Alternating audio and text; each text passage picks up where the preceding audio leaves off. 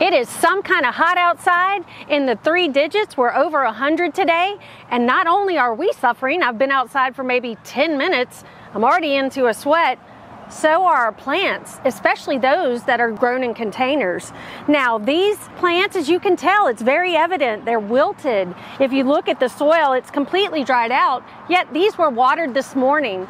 Now, plants, obviously, just like we sweat, they transpire, and that's how they cool themselves down.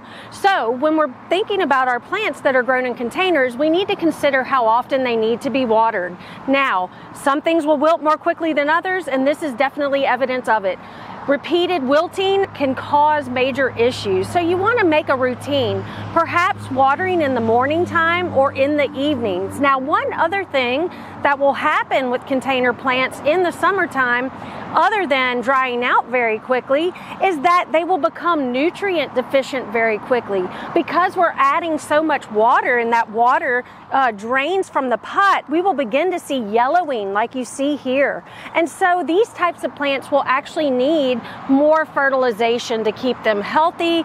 So as we continue to water these plants, it's a good practice to get yourself a liquid fertilizer so that you can replenish those nutrients that are being washed out of these container plants. Not necessary for those in the ground, but very important for our container grown plants in this hot weather. For Get It Growing, I'm Heather Kirk-Ballard with the LSU AgCenter.